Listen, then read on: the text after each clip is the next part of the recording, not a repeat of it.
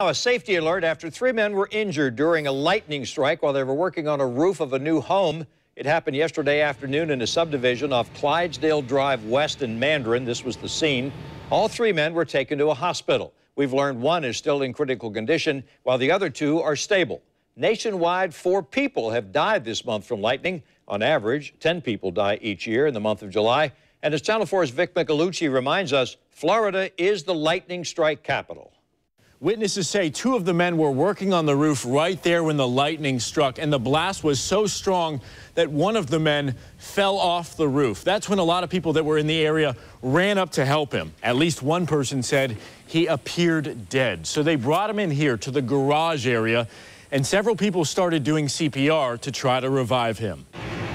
Firefighters rushed all 3 men to the hospital, 2 critical, this man in the best condition. Today, the construction site was empty. A friend who only spoke Spanish told our photojournalist he was by their side at the hospital.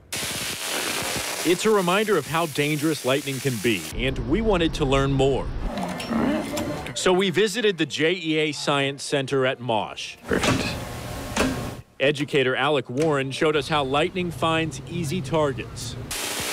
If you're grounded, you get these shocks.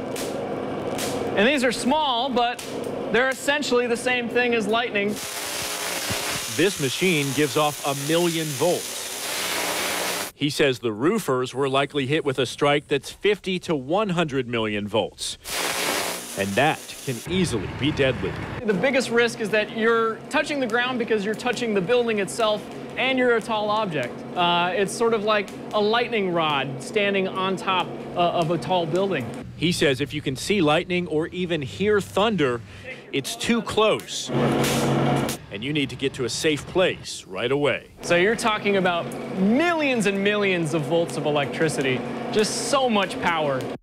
And if you're caught in a storm, experts say the best thing you can do is head inside, stay away from windows and doors if at all possible. If you can't do that, your car is also a generally safe alternative. The metal frame and the rubber tires will help keep you protected. Vic Michelucci, Channel 4, the local station.